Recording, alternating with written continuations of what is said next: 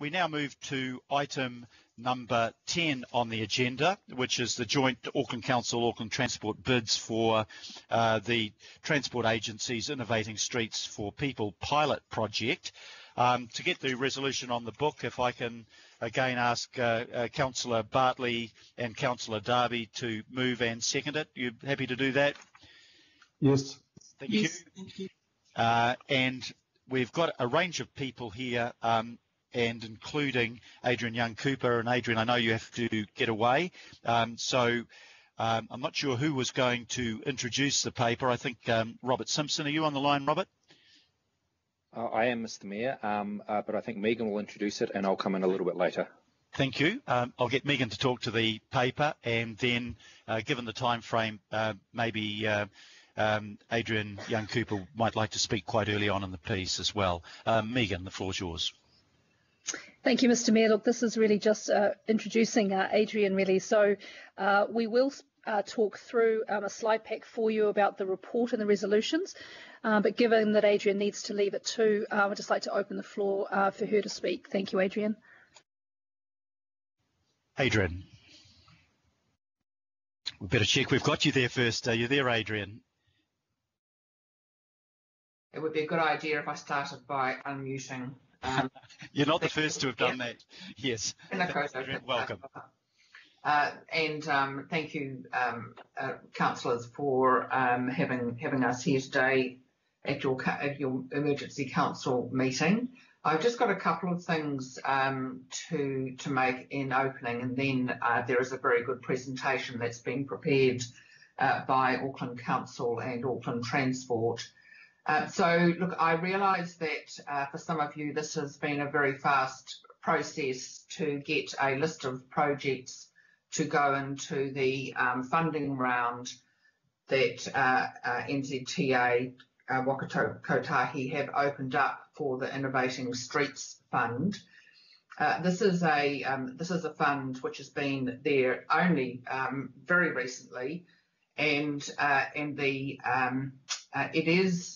does follow on quite a bit of work. In fact, that was led out by the ADO at Auckland Council, where they were able to demonstrate that if you got in early and did some tactical urbanism, you could in fact achieve a number of the design outcomes you were seeking without going to the full permanent solution on day one. And it was also able to be used as a way to demonstrate and trial certain kinds of new approaches. So this first set of projects, which has been worked on by Auckland Council staff and AT staff and also Panuku staff, has actually arisen out of a very rapid process to ensure that when the first funding round applications close next week, that Auckland does have a series of complying projects in for the funding round. NZTA is not guaranteeing the funding of any of the projects that we've put in. There is a request to all of New Zealand, so it is a competitive process, but it is something where we have tried to show our agility and our ability to think differently as to how we might deliver some of our existing programs much faster. So there is a bare outline of the various projects. They're all, as you'll see, relatively low value, but we hope high impact to be able to demonstrate a new way of getting into some of the issues that are facing various parts of the region.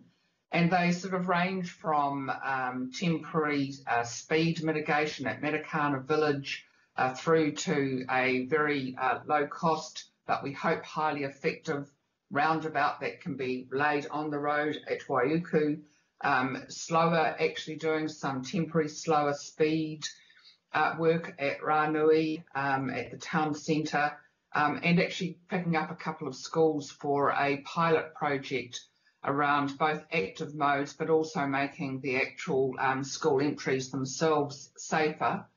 All of these projects, if they are funded by NZTA, Waikato Kotahi, they will then go into a more refined process working with members and local boards.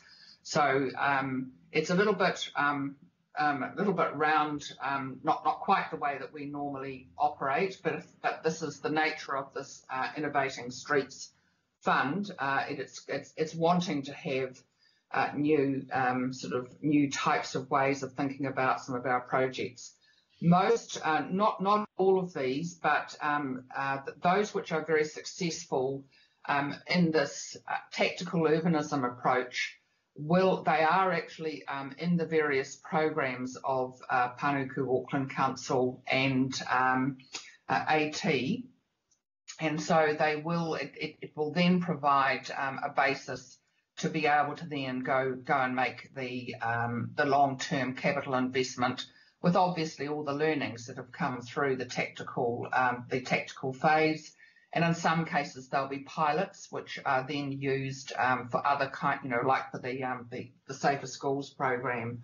So they were the only comments that I wanted to make, and thank you very much for the time to make these opening comments. Thank you very much, Adrian. I think if we begin the presentation now, I understand that Robert, you and Greg are going to lead the presentation. I also understand that Councillor Bartley, you've sent a copy of of each of the projects to the local ward councillors. So we, obviously will be influenced by how the local ward councillor feels about the proposal for his or her area. But let's begin with the presentation, and then we'll go to a joint question and comment session. Thank you very much. Robert, are you leading off? I am. Thank you, Mr. Mayor. So, yes, my name is Robert Simpson. I'm a member of the Transport Strategy team here at the Council. So if you could just move the slide along, please, Sandra, thank you. So just a quick outline of what we'll be talking to you about today. So I'll briefly start with an introduction to the NZTA Fund, what it is they're looking for, some of their processes. Then I'll hand over to Greg Bassam and Hamish Bunn from Auckland Transport to take you through the round one projects and the process by which those projects were chosen. And then back to me again to talk you through the proposed process and the proposed round of engagements that we have, as well as our assessment criteria for round two projects. Next slide, please, Sandra. So before I do get into that, it's just very important to make this distinction. So there are two clear elements to the NZTA Innovating Streets for People Fund. There's the tactical urbanism side, which is how the fund was originally conceived, which there are two funding applications. The first one is due tomorrow, and the second one due in early July.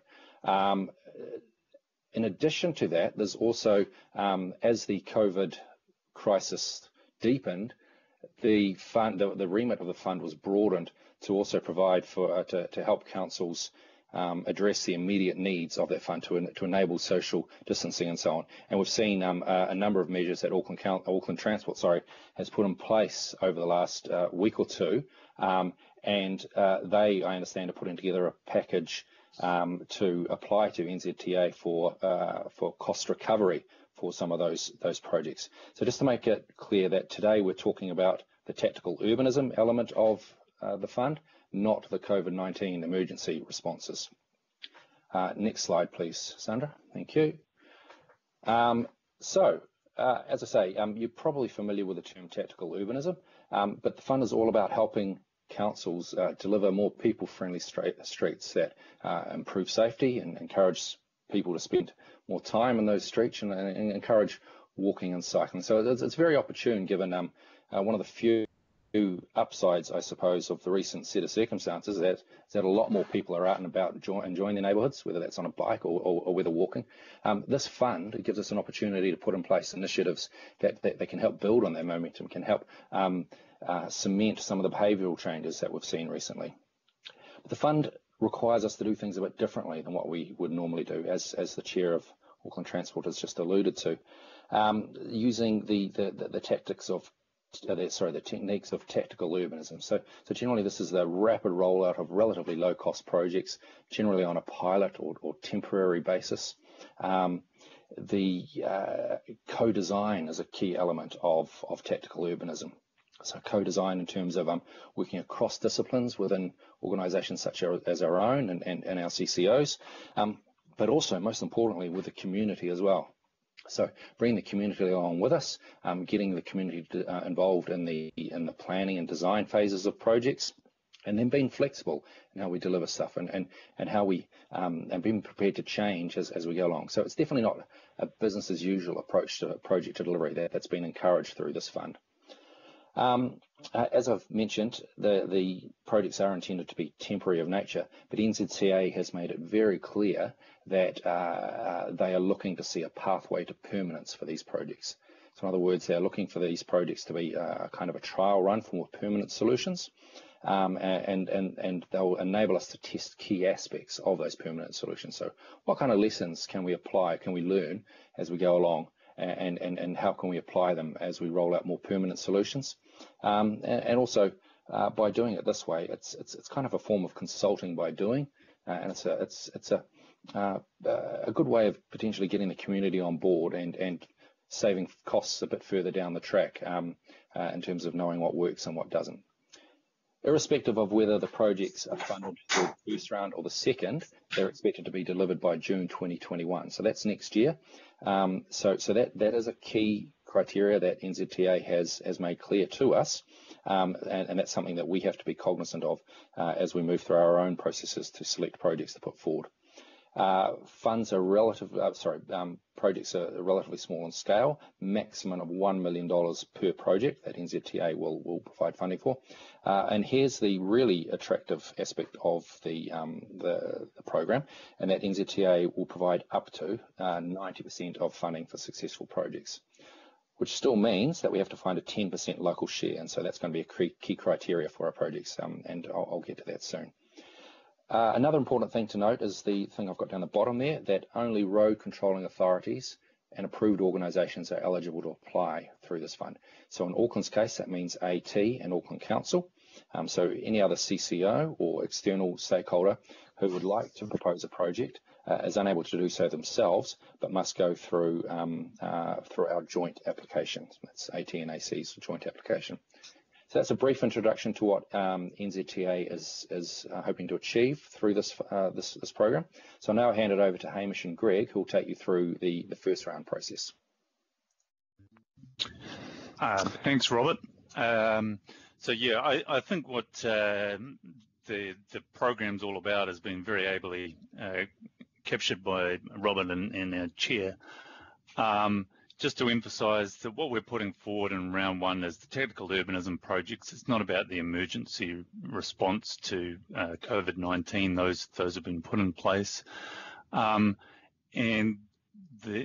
our first round application has really been the ready-to-go projects that were already in development and support a lot of our other longer-term or pieces of work, such as around safety and active mode. So they're really supporting those strategic outcomes that we're after.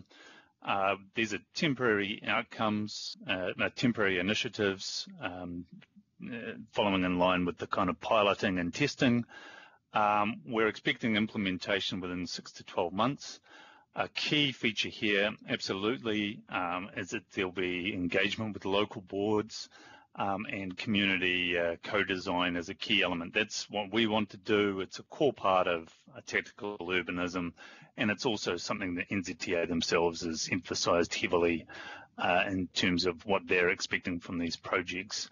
And of course, as ever, we'll be working with Auckland Council staff, including the design office staff, as we have previously in things like the High Street project, and particularly for the bigger projects that are involved here, such as the Queen Street Access for Everyone type trial. So now I'll pass to Greg to talk about the specifics of the projects. Thanks, Hamish. If we can just move on to the next slide, I'll go into a little bit more detail around those 12 projects. So like I say, we are looking to submit 12 applications to this fund. It's worth noting that we have got a pretty good geographical spread across Auckland with these applications. Where there are some gaps, we'll look to address those as part of the second funding round applications. So just to move on to the projects, we have got 3 projects related to schools. 2 of those are related to specific school pilots, and they're really looking to work collaboratively with the school staff and parents from those schools from a co-design perspective. And that's really looking to test elements and pop-up events before any permanent solutions are looked to put in place outside those schools. There's also the School Streets programme, which is looking at 5 potential schools, whereby it's looking to focus on how the environment outside of those schools can be improved from a safety perspective, but also trying to enable that mode shift for people who use the school, so parents dropping off kids and children accessing the school as well. In terms of those 5 schools, one of the schools has been would be the Point Chev school, should the funding application be successful. And in terms of the other schools, the project team is looking to put out expressions of interest to all Auckland primary and intermediate schools, and they will be selected based on criteria such as whether it's in a suitable location to do treatments and what the potential community buy-in would be from those schools. The Point Chev school has been chosen as a similar initiative was run last year with that school, and it was very successful. So they're looking to continue that into next year potentially. The next slide, please. We then have 6 safety-related projects. 4 of those projects are related to town centre improvements. So we've got those listed there. So Ranui, Otara, Matakana Village, and McCrae Way. And it's really looking to make treatments in alignment with AT's Vision Zero approach. So that's really looking to improve the safety of active modes and making those areas a lot more friendly for walking and cycling as well. It's worth stressing that these applications are looking to test the approach from a tactical urbanism perspective, and that would lead into that permanent design. It's also worth reiterating again that these projects would be very much a co-design process and involvement with the local boards as they're developed, should their application be successful. We've also got 2 other safety projects related to Collingwood Street.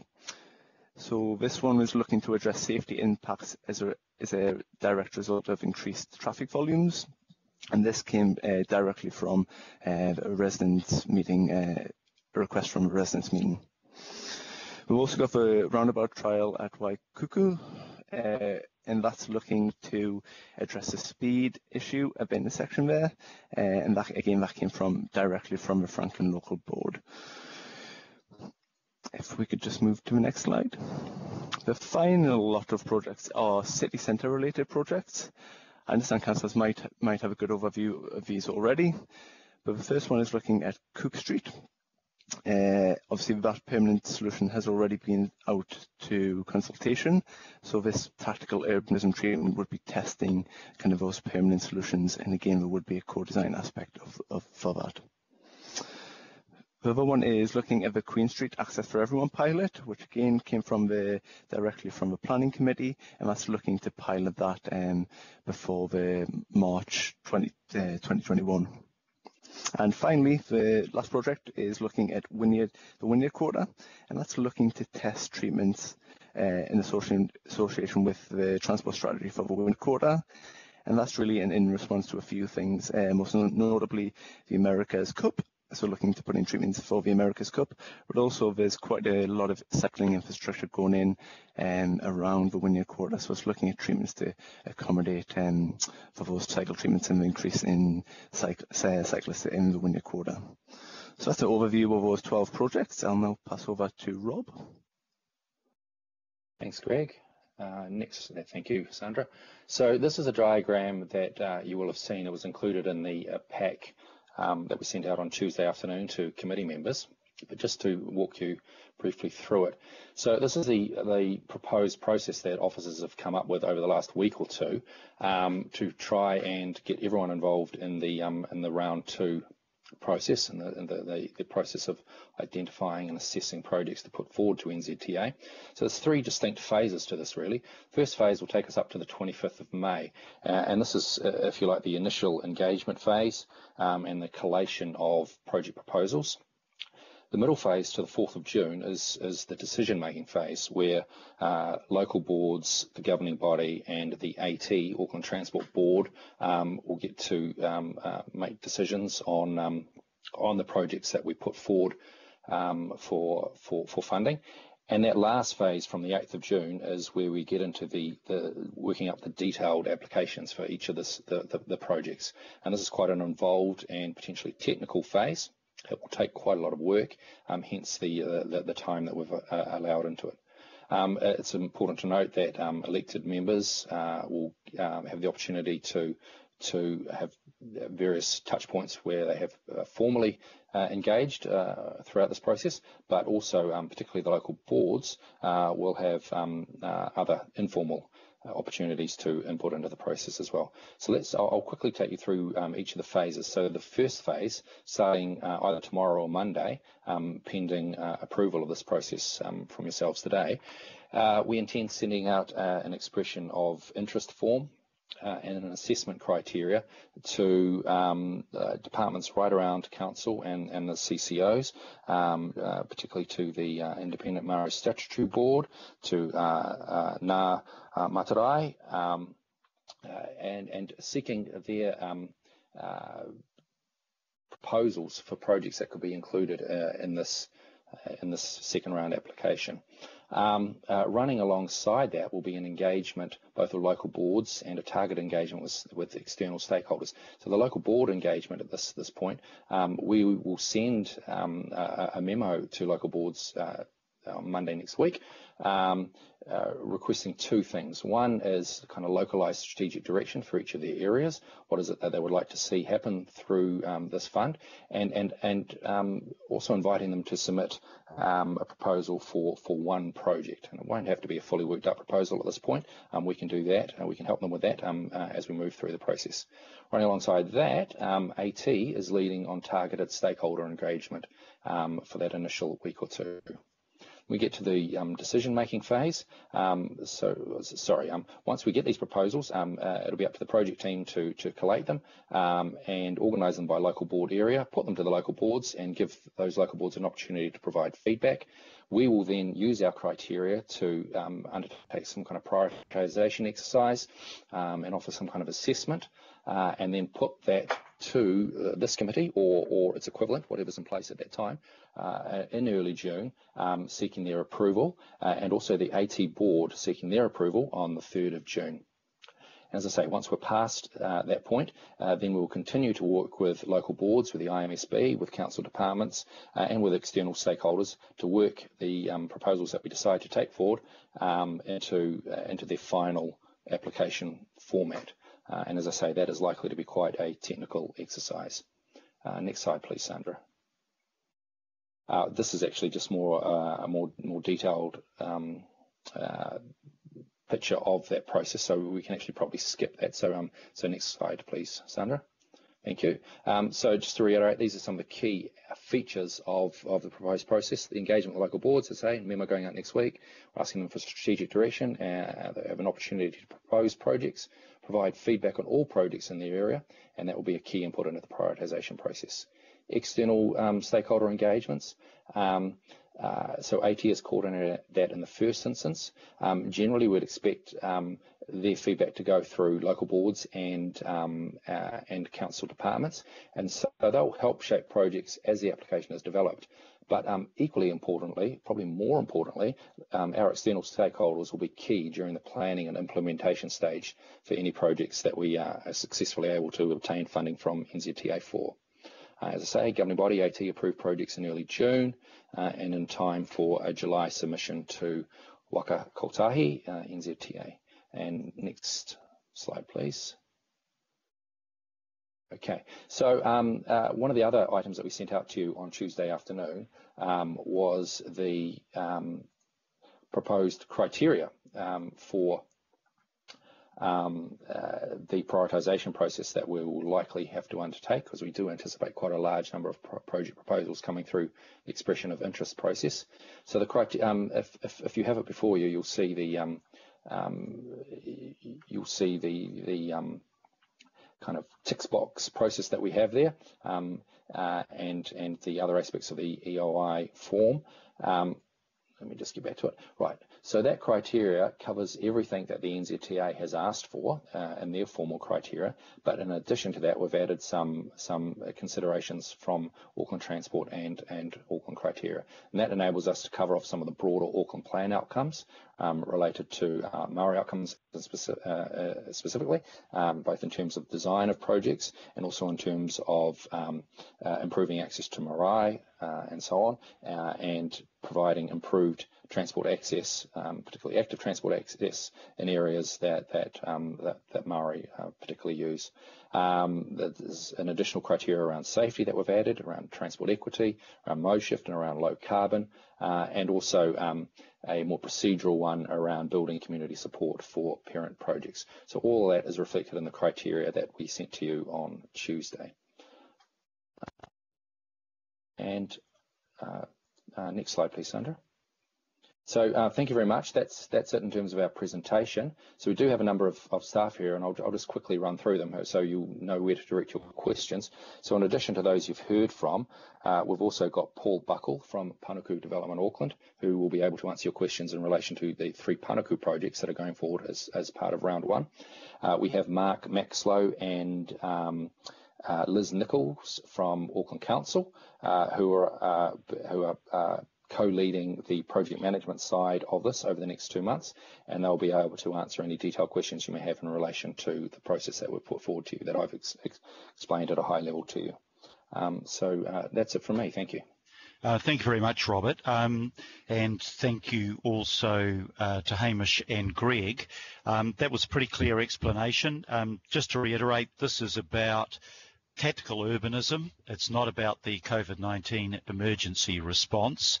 And what we're being asked to do is, first of all, endorse the application for the first round that's due in tomorrow. That's been time pressured.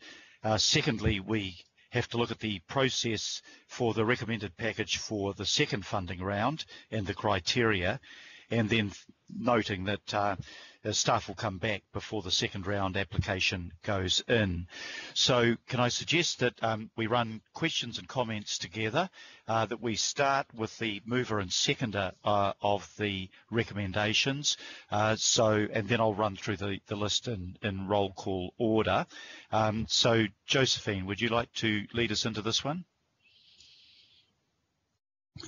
Okay, happy to. Thank you, Your Worship. I don't have any questions, but I do have something to say about this. Do you want me to do it now or wait till? Yeah. No. Do the two together. Yep. Okay. I really wanted to speak to this and move second. I'm not sure because I see up there that I'm seconding it, so all good, whatever. But I wanted to do this not because I'm Deputy Chair of Planning, but because of one of my local constituents, Krypton Mate Kualava, a 40-year-old dad who was hit when he was riding his bike to go see his daughter at Tamaki Primary, and he died as a result of that. So it is so important that we do make our streets safe for everybody that's using it. So that is why I really wanted to support this work, support the proposals that are going up, and hopefully other councillors do too. I also wanted to speak about process, and I thank the officers that have spoken and all the officers that are involved in this, both from Council and Auckland Transport and Panuku and the Auckland Design Office. But I think like these kind of projects, hopefully it is successful in the bid, really do make a difference if we all work together and are on the same page. And you can do that and still be agile. And really appreciate having the Chair of Auckland Transport, Adrian Young-Cooper, on the call as well. So councillors, you will see that round 1 there are 12 projects. from Auckland, put up by Auckland Transport, 3 from Panuku. Hopefully you will have had some oversight or knowledge of these because they're projects that are already on the books. And for our councillors, I did manage to get a hold or email those councillors that have these projects in the award yesterday, because we got the list on Tuesday. That was sent around at 2:07 p.m. on Tuesday to councillors. But it's important that we know these projects, we know that they're being put up, because it would be good if we champion them. It's in our communities, and you know, we've got the Transport and Council officers there. They know their stuff, but we know our communities, and totally understand the pressures about getting these proposals ready for tomorrow. So acknowledging all the work that's been undertaken to put these up as our best bets to be approved by Waka Kotahi NZTA.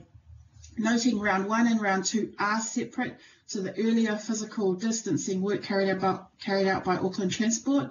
But again, just wanting to say the importance of all of us, you know, working together on this, councillors, IMSB, local boards, you know, Transport Council.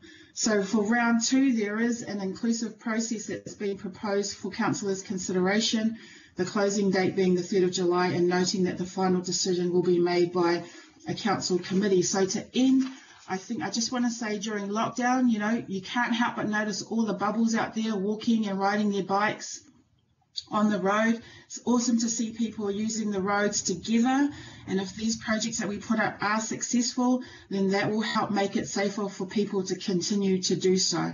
So I'm very happy to support this, Mayor, and I hope we can get councillors' questions answered and see this come through, because it is an awesome opportunity. Thank you very much, Your Worship. Thank you, Councillor Bartley. Councillor Darby. Thanks, Mayor. Just a couple of questions first, then a brief comment. Robert and Hamish, probably just outline, there might be a bit of a suggestion that this is Auckland Transport led in the absence of Auckland Council, but can you just outline the role of the Auckland Design Office here and other council departments in preparing this application? And also just reflecting on the strategic plans like City Centre Master Plan, Access for Everyone, City Centre Advisory Board concerns over Cook Street. Just a quick summary of the strategic directions that you've taken and then arrived at this implementation plan. And that's the second question while I'm at it. Is there potential for local boards to augment the 10% that we might be providing, or we will be providing, to leverage an even bigger project? Could they come in and utilise their Transport Capital Fund to get an even bigger bang for buck? Then I'll comment there. Thank you very much. Robert, are you going to lead the answer to that? I can have a go at the second question, but I think Auckland Transport is probably a better place to answer the first question. So the second question pertaining to can local boards use some of their funding to augment 10% local share from councils? Yeah, there is no, Waka Kotahi hasn't put any particular constraints on where that source of local funding comes from. So whether it comes from a governing body pot or a local board pot doesn't matter too much in terms of the application itself. I suppose the one constraint is, though, of course, is that the 1 million cap on a specific project. So what we do over and above 1 million, so long as we meet that 10% local share from whatever source we choose, that I suppose that's up to us. So if we choose to provide more than 100,000 on a $1 million project, then that's our decision as a unified council organisation. I hope that answers your question, Councillor. Thank you. Now, is it Hamish or Greg would like to address the first question? Yeah, so I'll come in. Certainly, there is, I think, a great deal of coordination here. I mean, this first round of projects you're seeing, they have come from Auckland Transport, which is mainly because we've just had the lead on a number of these projects. But as you pointed out, a number of them, such as the Queen Street pilot, that's clearly been a design office and council led, and now we're picking up the implementation side. So an enormous amount of coordination in that space, and we expect that to be ongoing as we do the project development for those things that have been hopefully will be approved and endorsed in round one. In terms of some of the drivers, you'll see a very strong safety driver. So some of these are a practical outcome of us implementing some of the speed bylaw changes and other aspects there, and also following the priority to get more mode change and safer trips for walking to schools. So I think those are very much in line with the overall direction of council policy there. And then in terms of ongoing coordination, I think you can see very strongly that we're planning for a combined Auckland Transport, Auckland Council process and putting together the next round two, where we've got a little bit more time to do the thinking and even deeper kind of coordination. But absolutely, yes, we're very much keen to work with our council partners in delivering these projects. Thank you very much, Hamish. Thanks, Robert and Hamish. I really appreciate that. Mayor, just a quick comment. Look, I really appreciate working with Deputy Chair of Planning, Councillor Bartley. It's I've been trying to just hold back that Pacific energy of Councillor Bartley's. There's been so much of it in the last week. She's really taken this one on and wants to get the very best for her community, but not just her locally Tāmaki Maungakeka community, but right across Auckland, and get this right. There's a huge opportunity here. I can't help but think that, we've seen the multi-billion-dollar shovel-ready fund. Now we're seeing a few million for a people-ready fund. And Associate Transport Minister Julian Genta has really come up with a smart one here. I think it's relatively low cost, and it invites creativity. A lot of creativity, and a raft of innovative ideas will come out of this. And it's all about making way for people on our streets in a very different way, and we're ready for it. It does enable a faster and easier transition to that, more enjoyable streets as well as just being safe. And High Street has shown us the way on that. We know that we've done our hard yards and we've learned a lot of lessons on High Street, but we've got there, and there's an incredible love affair happening with High Street. The funding is not to be sneezed at here. This is for every dollar we invest, we get $10 of delivery. You can't sneeze at that one. So let's grab that. Let's seize this moment and take Auckland forward on the back of the lockdown and how habits have changed. And habits certainly have changed. We've seen tens of thousands of Aucklanders, mums, dads, grannies, kids, siblings, etc., wobbling away in bicycle seats like never before in neighbourhoods. So let's build on that habit and lock that habit in and take it forward through this. Tactical urbanism, Mayor, you use it, I use it. It's a bit of a technocrat term, isn't it? But essentially, it's about getting creative and inventive. And it's about curb build-outs, it's pop-up bike paths, car calming around schools, lower speed limits, Play Street programs. I coined it Slow Sundays, and that is part of this program as well, and communities and local boards can apply for that. So let's take this one. It's a huge opportunity that beckons for us. Take the success of High Street to all the high streets in our local centres. And with the rapid increase in online retail in the last 6 weeks or so, our high streets, our local centres are going to need to find a point of difference. They're going to have to anchor people, bring life to centres like never before, because there is a challenge which is not going to be reversed, and that is the strength of online retail competing with high street retail. So let's get on with it. Queen Street Valley, we thought we'd be doing this next year. There's the possibility now we'll be bringing forward the pedestrianisation, at least in part, of Queen Street this year. And Aucklanders have been thirsting for that for a very long time.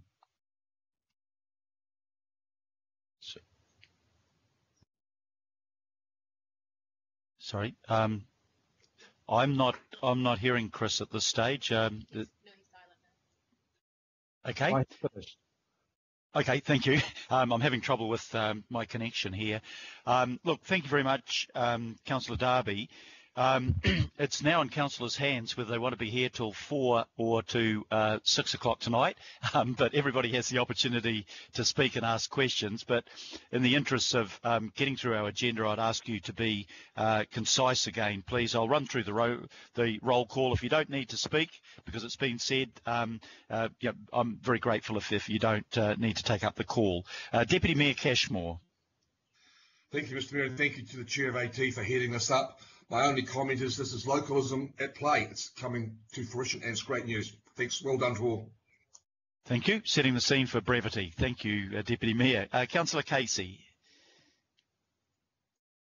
Thanks, Phil. 2 questions. What do we mean by approved organisations that can apply for this? What is an approved organisation? What's the definition? We have an answer for that, please, Robert or Hamish. It is a term that's used in the LTMA, Land Transport Management Act. I don't have the exact definition to hand, I'm sorry. But to use less technical terms, basically it's councils right around the country that are able to apply, and 1 or 2 additions to that. Auckland Transport being the obvious one here in Auckland, and I understand Waka Kotahi has currently got a looking at making Kainga Ora into an approved organisation as well, so that they can submit their own application here in Auckland rather than piggybacking off the back of ours. So I'm sorry, I don't have the LTMA definition to hand. Someone else may, but I don't. I think that probably answers it anyway. Councillor Casey, second question. Yeah, I just had. Thanks for the email yesterday from Josephine. I relooked at the email that you sent round, but the Point Chev School project wasn't in there, so I'd love to know more details. Delighted that Owaraka School's going to be made safe, but if you could let me know a bit more about the Point Chev School project, I'd be very happy to receive that. Thank you. Thank you. Do officers want to address that now or directly to Councillor Casey? Robert? Excuse me. I'll look to answer that. Yeah, Greg. Yep. I'll pass that on to our community transport team, who are directly involved in our project, and get them to contact you directly on that, about that. Thank you. Fantastic. Thank you. Now, Councillor Collins, I think, has given his apologies, but just double check. Yeah, I'm sorry. I've been able to come back. Thanks, Mayor. Oh, okay. Thanks, Fesso. Any questions? Yeah, just a couple of comments. Thanks, Mayor. Really grateful for the presentation and the emails that have been circulated.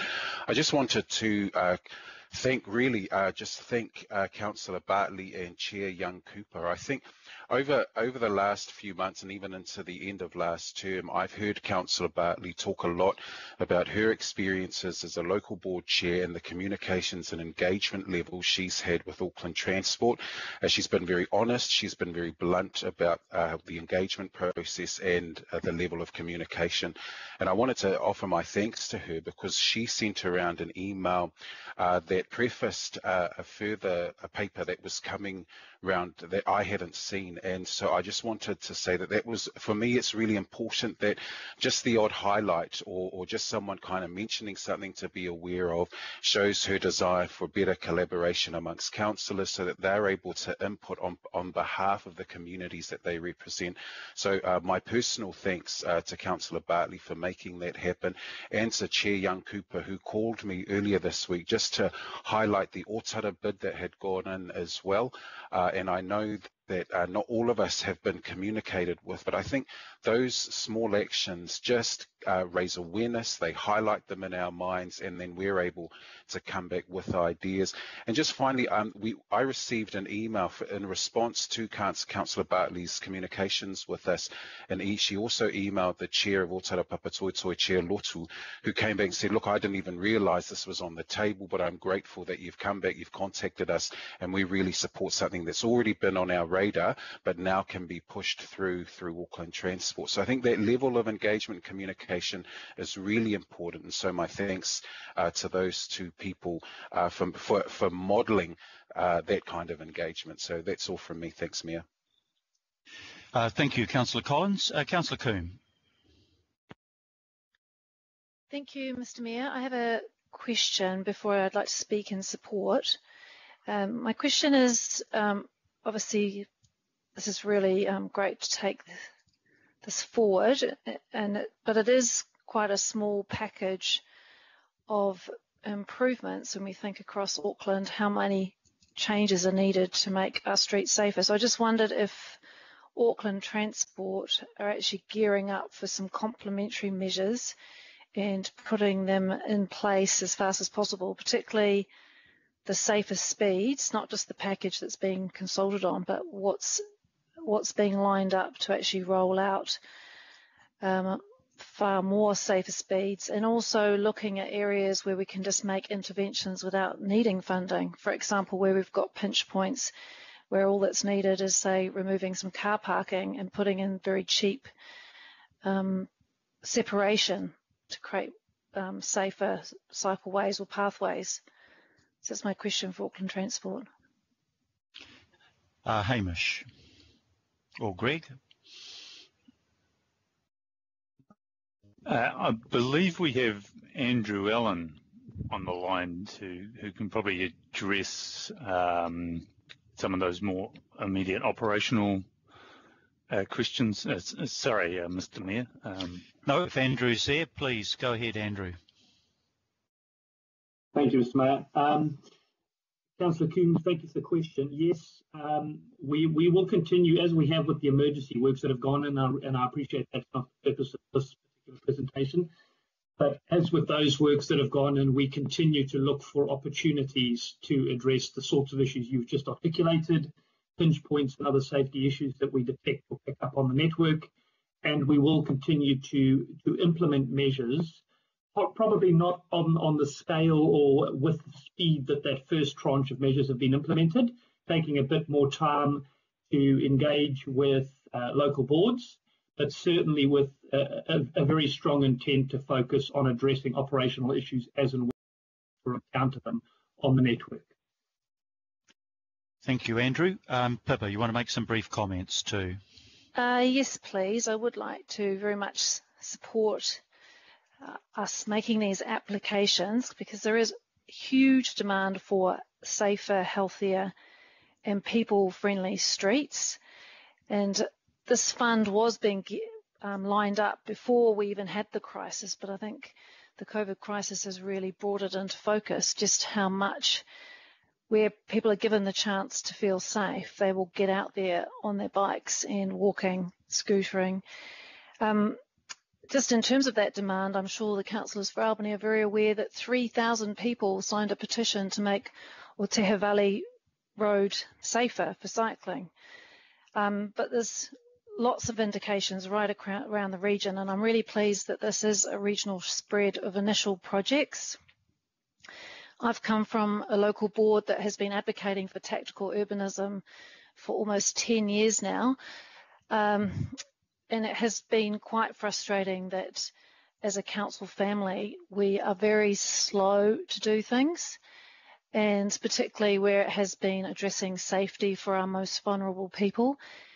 And this fund really allows us the opportunity to try out things quickly, lighter and cheaply. And I just wanted to highlight a couple of things that in terms of why we really got to seize this opportunity, and it is just making the applications. I don't think we need to get too we can't get too excited because it is only the application. But if these are successful, not only do we get significant funding and hopefully will push us to do a lot more and progress a lot of projects that we already have underway. But it also allows us to try out doing things in a much less expensive way and try techniques. And I think that's what we're going to have to be doing, a lot of cost savings going forward.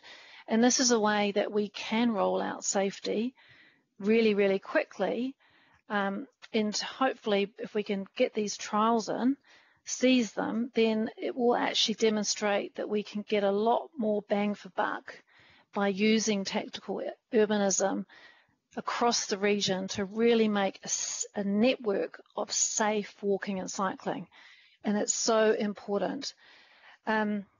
So I do support this initial applications in the process and us making as many, accessing this fund as much as we possibly can, because I think we're just going to see huge benefits, and it's going to be really exciting to see the rollout of a lot of projects that are already in the planning, and we can see them happen a lot sooner than we were expecting. So thank you, councillors, and particularly Councillor Bartley for really pushing this along and making sure everybody's across what is a quick process, but we absolutely have to grab it.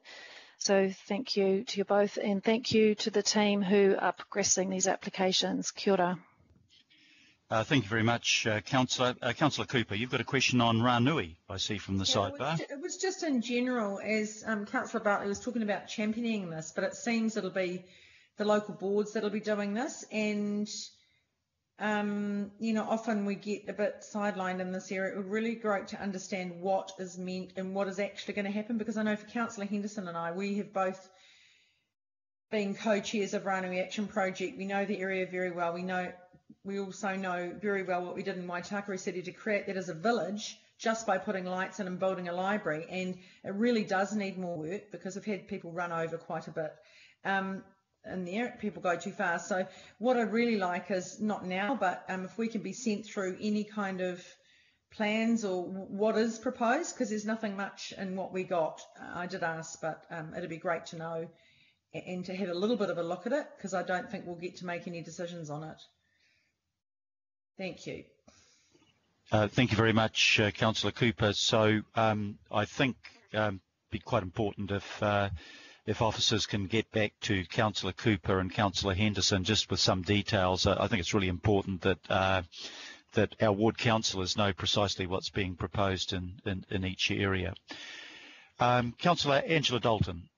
Thank you, Worship. Look, I support these projects, and I'll heed your call for efficiency and take my questions offline. Thank you. Thank you. I'm enormously grateful for that. Councillor Alf Filipina. Thank you, Your Worship. Look, I've got a few questions at the end of the comment, if that's okay. Shall I ask all the questions all at once? Yes, please.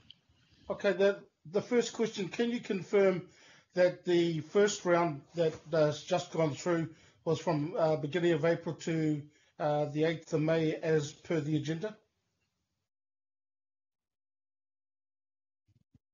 Yes. And in regards to consultation, the only time we ended up getting any information in regards to that initial stage one was really Councillor Bartley in regards to the projects that have been now put up. Yes, that's right. I mean, some of the projects I understand have been discussed with local boards and others earlier. For example, the Queen Street ones, as a result of Access for Everyone. But yes, in terms of this particular package, that's right. Okay, and look, I've got two more questions in regards to the criteria that and the process for the second round. What difference is there in regards to the first round that you've gone through with Auckland Transport? Sorry, it's Robert Simpson here. Excuse me. I suppose the major difference is there's more time. And so with this second round, we have been able to come up with a process that does involve engaging with yourselves, local boards, IMSB, external stakeholders, and so on, which wasn't really possible, as far as I understand, with the first round. So yeah, I hope that answers your question. Your Worship, I've got one question, last one, and then I've got comments. Has there been any political interference in regards to the projects that we have now in front of us?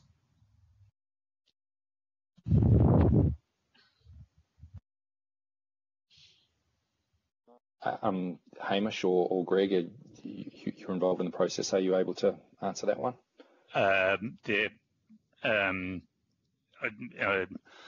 not sure what we might mean by political interference, but no, the list of projects was generated internally based on what we had available that met the criteria and the intention. So that's where it came from, and we're looking for, as part of the second round with a little bit more time, a wider engagement process.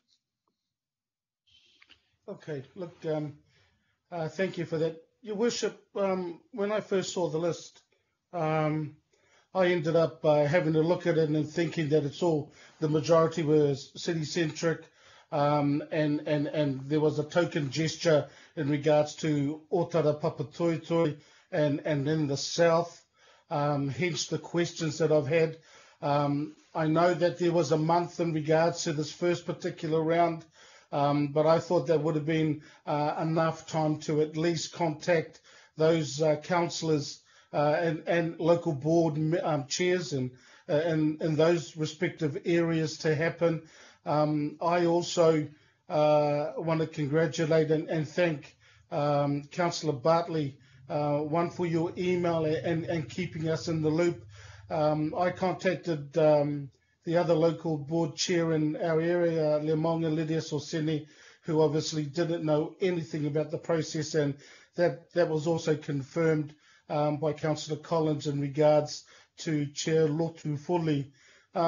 Your Worship, I hope, and I don't know whether the Chair of Auckland Transport is still on the line, because I don't like mentioning her name if she's not, but can some people tell her that, or somebody tell her that there's two councillors in the Manukau ward, and I would have appreciated a contact as well. So, Chair, I will be supporting these. I'm going to ensure that the process leading into the second round is what I'm hearing does happen in regards to consultation with our local boards, especially in our local board areas. My only question mark I have is around the risks that have been identified in the agenda, and that is around that 10% when the government are looking at 90%. So that's really the issues I have, Your Worship, but I will be supporting them. And to Councillor Bartley for Taitele Lava. Thank you, Your Worship.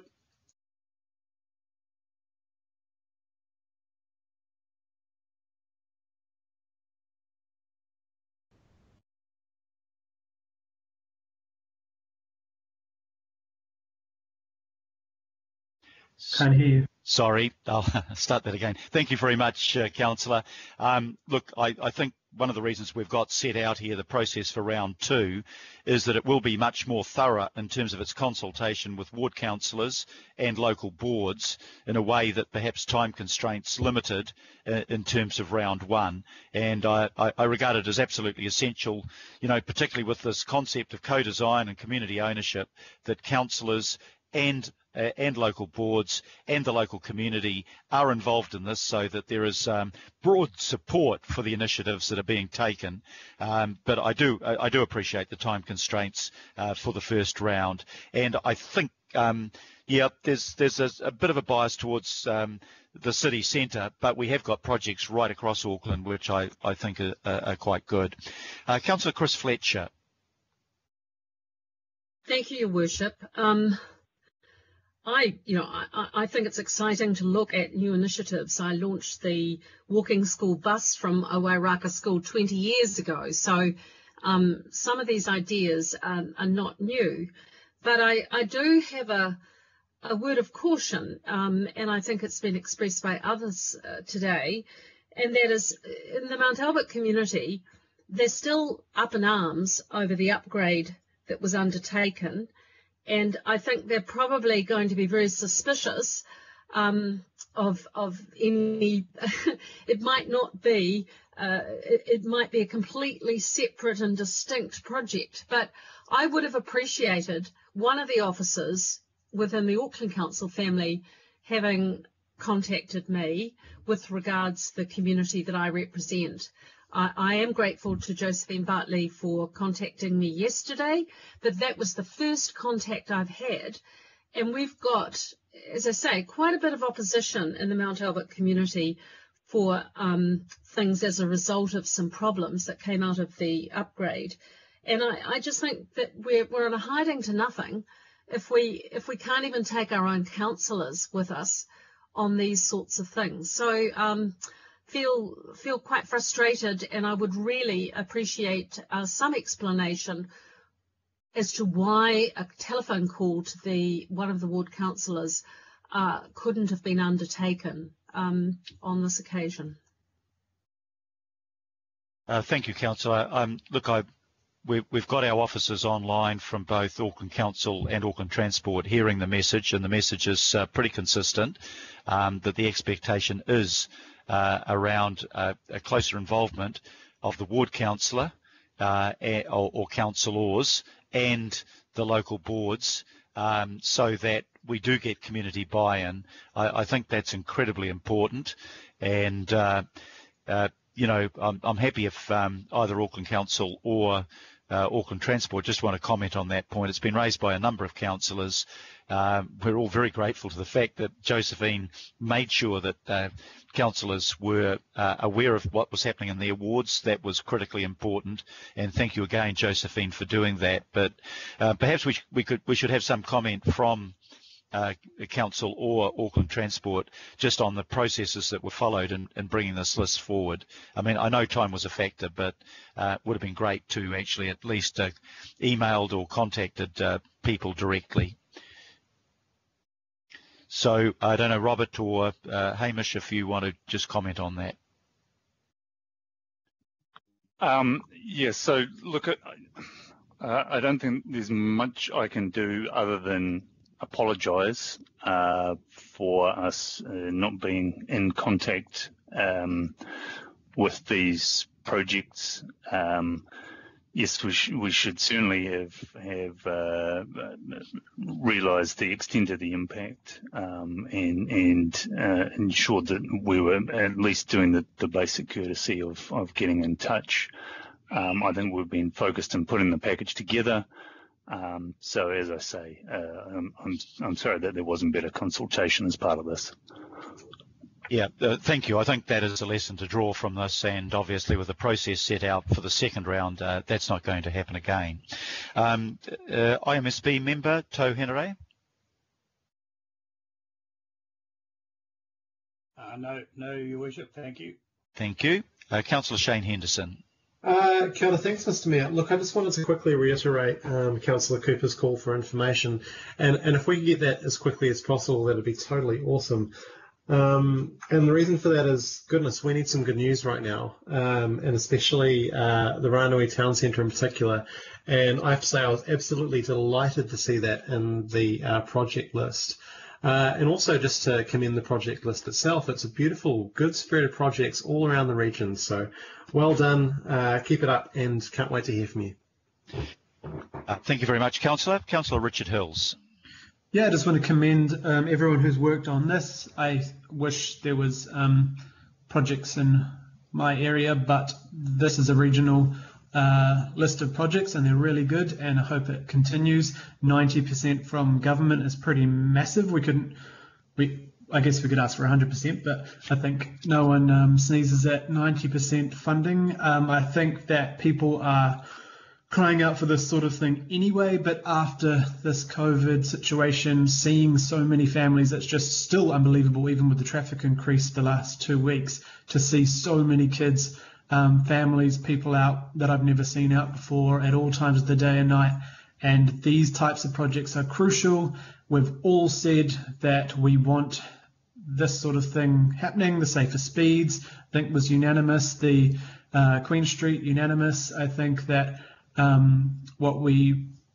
think we all supported safety as the top priority through the GPS and through Auckland Transport a couple of years ago. So this is the crucial types of projects we should be seeing across our communities. The fact that some of them are trials and tests and not spending a ton ripping up roads is a good thing. If there are good longer term solutions, we should be taking them up too. But I just want to congratulate everyone for coming up with this pretty quickly. Didn't have a long time frame, and I think we should just work hard to support the people who are going to be much safer for this, especially around schools and town centres and those rural roads where we do see the high instances of deaths and serious injuries. But also we need people at this time to be out of their cars and not using public transport if they don't need to. So this is another step forward for that. Thank you. Thank you, Councillor. Councillor Tracy Mulholland. Well, thank you, Your Worship.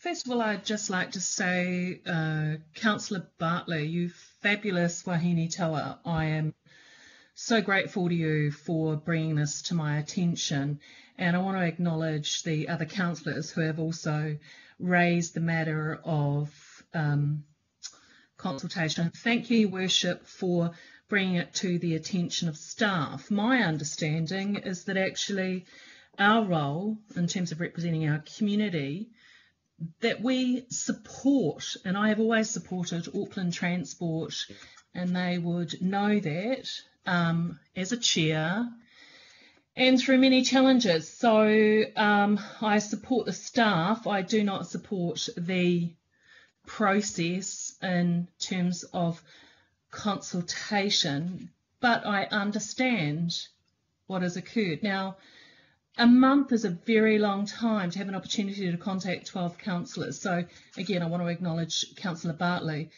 Unfortunately, I do not agree on the way that this has occurred for the project in the Faux, and whilst I never would agree to that area, which I've been there for 28 years and worked on that development in that town centre and in the area, I certainly do not agree with 50Ks. I would have liked to have had a discussion with the team in terms of the transit-oriented development project, and I worked on the 2010-2030 Newland Urban Plan. I do agree with Councillor Darby with regards to talking about the bigger bang for the buck, and that's verbatim. So I think his thinking on that was very good because it is a way of working. I acknowledge that I received a text message actually from the AT chair. In preference, it would have been a call from the staff.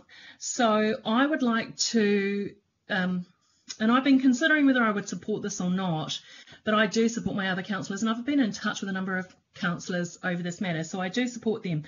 I would have had a preference for the Faux, for a project that I've worked on for a number of years on safety that has caused a number of people to be anxious and concerned, and actually there's been disputes with violence around the Blockhouse Bay School and the issues of safety, and I would have loved the opportunity to work alongside the Auckland Transport team on that. So I'm just wondering if there is an opportunity, and whilst I get that timing is a matter for me too on this, if the staff would be able to at least give me a call and talk through this. And I have noted another couple of councillors talked about the lack of information. I would also like the opportunity, if it's possible, and I believe it should be, thanks Your Worship, to have the staff talk through actions. So I will support this because of my other colleagues and their level of support of the projects going on in the areas, but this one actually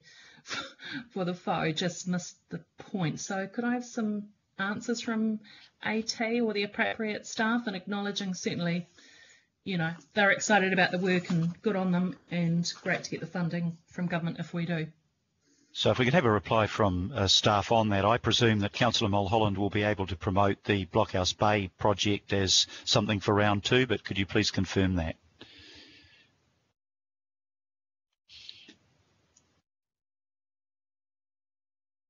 Certainly in terms of round 2, yes. Councillor Mulholland is welcome to do that, to put forward a project, as are other councillors.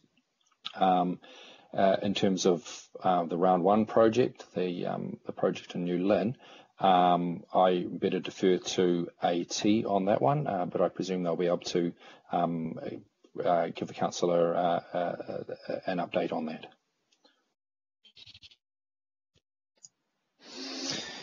Yeah, so regarding the New Lynn project, I can provide a little bit more information on that. So yeah,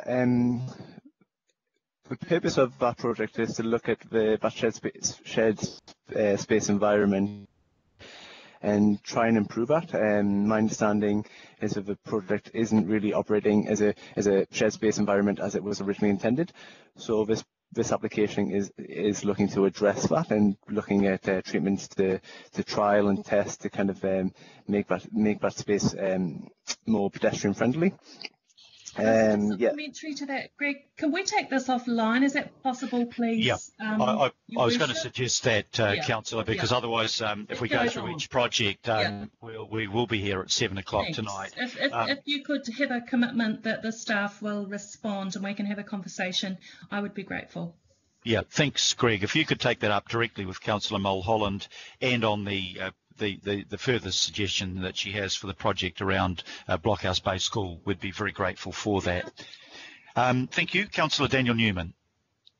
Oh, yes, thank you, Your Worship. And I just need to foreshadow that I'll need to leave the meeting after this item. I've got another point on, sorry. Look, just a quick one. I want to thank the Chair,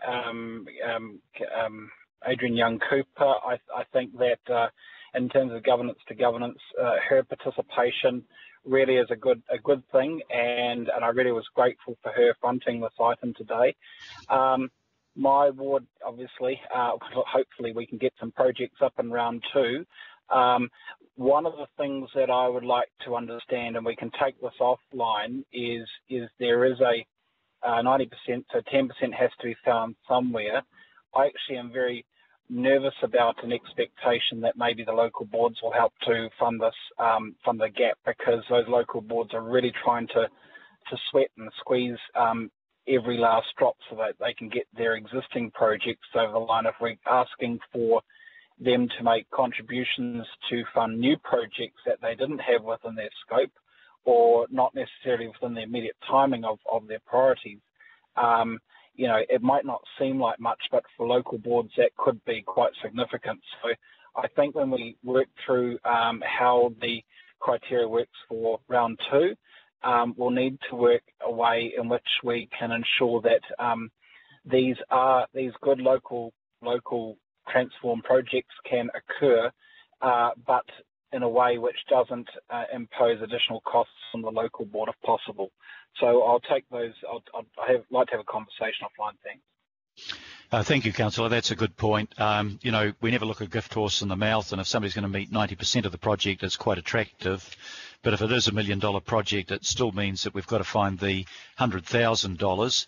And we've all just come out of a meeting yesterday where we understand what the financial pressures on council were. So those things need to be factored in. Councillor Greg Sayers. Thank you, Worship. I'll be very brief. I just want to comment that I'll be voting in support of the recommendation. I want to also acknowledge, as other councillors have done, the contact from the Chair of Auckland Transport, which I received last night. So thank you, Adrian Young-Cooper, and also Councillor Bartley for your communication via the email. Much appreciated. This is a good news story in a difficult environment, and I'm also very pleased to hear that the local boards will be fully engaged in the process. So thank you very much, Your Worship. Thank you, Councillor. Councillor Desley Simpson. Thanks, Your Worship. Look, I've got some concerns, or just a question I want to ask to Auckland Transport around the first two city centre projects. The reason for my concern is I understand that it's gone to the ward councillor, but of course the city centre is whilst it's a really important backyard for that ward, it is also accessed by people that do not necessarily live in the city centre. And when we talked about potentially maybe closing Queen Street and whatever, this is all before COVID-19, and Auckland Transport did say to us that they would need probably 12 months to figure out how all that would work. So my question really is, in light of the fact that this, if we were to be successful, it would sort of happen in the next 6 to 12 months. Do we have confidence from Auckland Transport that they can handle the public transport element around, if this project worked, for example, in the second bullet point, the Queen Street one, and that potentially people will be using their cars a bit more until they have confidence to go back to public transport? And will that affect the transport movements for the city in general, or the central city in general? Thank you. Auckland Transport like to comment?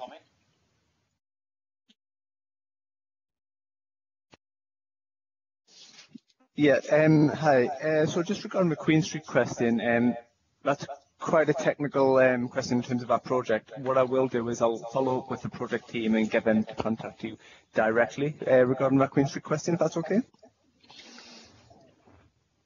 Yep, thank you, Craig. I only got every second word to that. So my question then, the next question might go to you. If I had concerns about some of the projects in A, but I but I did strongly support others, can I just note my concerns haven't been addressed on a couple of projects and just note that? Or I think you can note your concern. I think there'll be, not everybody will support each of these projects 100%, but they don't want to vote against things that their colleagues might particularly want in their areas. I suggested also maybe you take offline, and it was Greg's answer to you that you might not have heard clearly, that he takes offline a discussion with you about your concerns about Queen Street or Cook Street. Yeah. Sorry, my little thing says your device is causing poor audio quality. I'm only hearing every second verse, so I'll text Sandra. Thank you. Okay, is that my device that's causing the problem? Well, no. It was good then. It just goes in and out. I'm sorry about that. Can I just throw a question into Auckland Transport? The 10% funding, there are three potential sources for that: Auckland Transport, Auckland Council, or the local board. Is Auckland Transport in a position to put money into this area, given the pressures that all of us are under? Yes, for these projects, because they're largely components of things that were in train anyway. Then do we have available budget for these to come out of Auckland Transport funds? We're not expecting local board funds or additional council funds for this round one set of projects.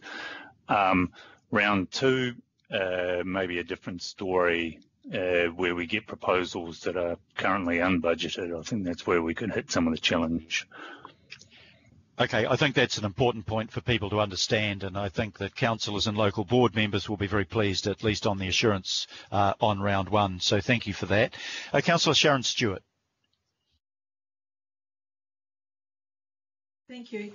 Yes, I have to agree with Councillor Simpson about Queen Street. I don't think all of us were quite as supportive as what was made out. I think there's a few more questions, and it's more.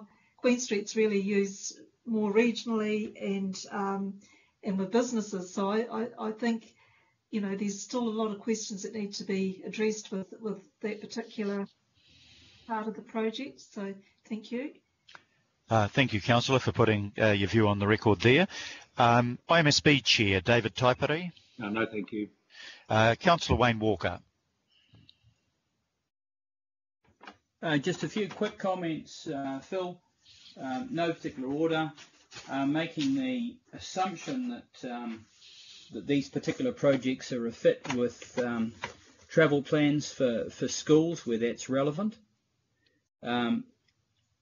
I also share the concerns that Councillor Simpson has raised about Queen Street, and for that matter, any other areas where businesses are affected, because they're doing it really hard right now. So if something's going to happen, it needs to demonstrate a positive business impact, as well as anything around mobility.